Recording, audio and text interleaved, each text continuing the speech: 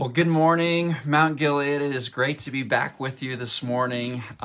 Here it is. It's another Friday. We made it through another week. It's TGIF again. It's a beautiful morning, and not only that, but it's the month of May. We made it through April. It's hard to believe. It seems like April was maybe the longest. This April is maybe the longest April that I can remember, but we made it. And so good morning. It's great to have you with us this morning. I thought I'd keep it a little bit lighter this morning. I found a story that I wanted to share with you. I promise you, if you stay with me till the end, I promise you that there is a point. But here's a story I found. I hope that you enjoy it as much as I do.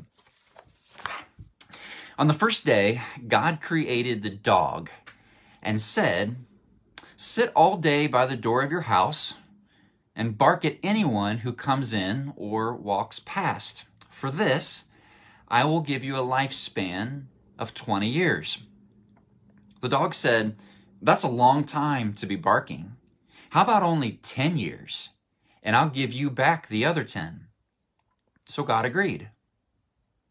On the second day, God created the monkey and said, "Entertain people, do tricks, make them laugh.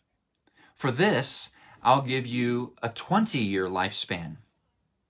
The monkey said, "Monkey tricks for 20 years?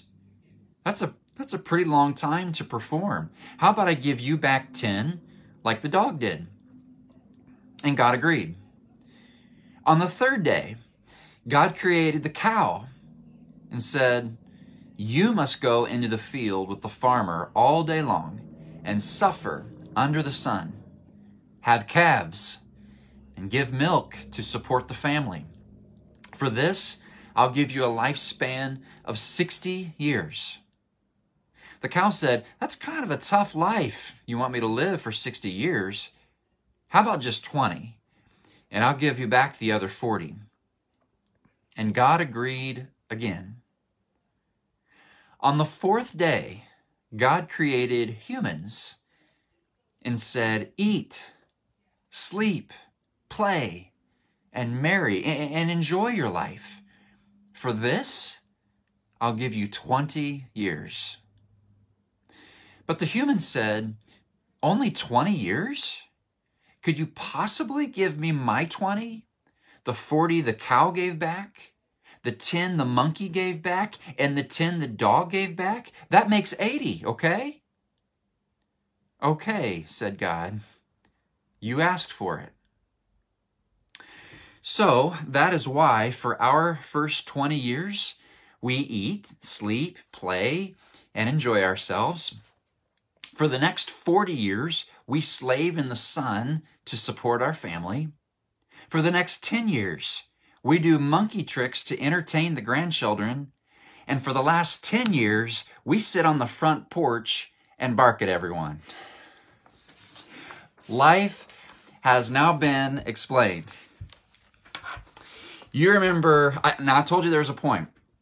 You remember Solomon, the wisest man who ever lived, wrote in Ecclesiastes chapter 5, verse 18, these words, "This is what I have observed to be good, that it is appropriate for a person to eat, to drink, and to find satisfaction in their toilsome labor under the sun during the few days of life God has given them, for this is their lot."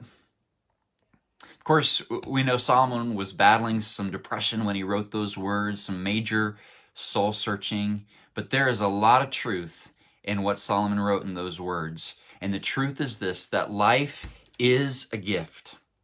No matter the circumstances, no matter what's happening, no matter what stage we're in, life is a gift. And so I think today the challenge is to try to treat today like the gift that it is. Loving God, loving people, and finding joy and peace and contentment all along the way. I hope that brings you some encouragement this morning. I hope you have a great Friday, a great weekend. It looks like it's going to be incredible outside. Hopefully you can enjoy this great spring air, this great gift from God, and hopefully I'll see you 10 o'clock Sunday morning as we gather for church. We'll see y'all.